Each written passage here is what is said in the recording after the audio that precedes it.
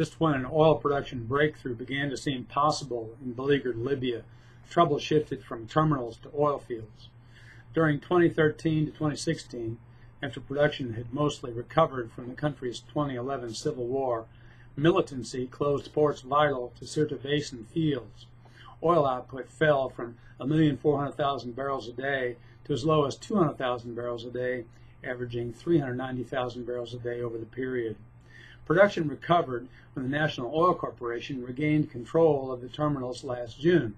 It reached 1,280,000 barrels a day in October. With Libyan governance split geographically, though, security remains tenuous. The Government of National Accord, or GNA, recognized by the United Nations, dominates western Libya from Tripoli. A rival government controls Libya's east, led by Abdullah al-Thani from Beta and including the House of Representatives in Tobruk. Al-Thani relies for security on Khalifa Haftar, a general under former leader Muammar Gaddafi, who has emerged as a power broker.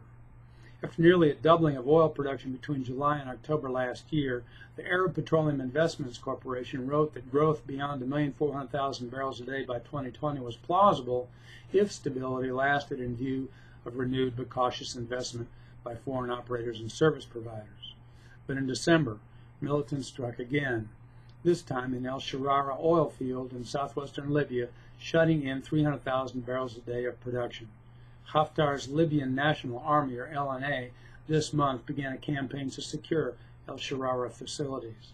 Success of the operation, says V-Risk Maplecroft North African analyst Hamish Kinnear, would hugely strengthen Haftar's control over Libyan resources.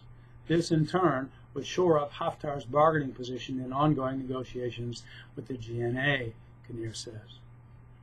Partly because Haftar's LNA must rely on local alliances with southern militias, however, success will not happen quickly.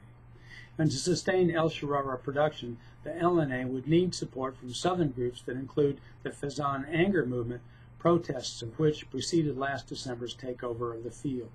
For LNA, Kinnear says, diplomatic abilities will prove to be just as important as their military strength.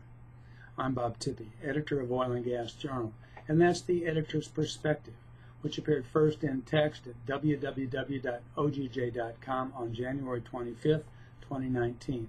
To comment, join the commentary channel at www.ogj.com/oilandgascommunity.